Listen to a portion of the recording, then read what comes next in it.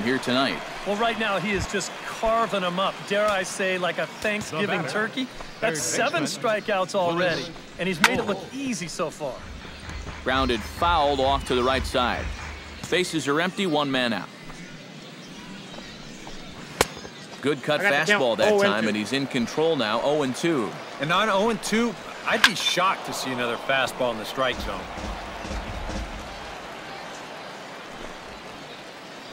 Hey, plays at 1 now. And that's 8 strikeouts now for him in the ball game. Work at the middle of this lineup. Back-to-back strikeouts against their number 3.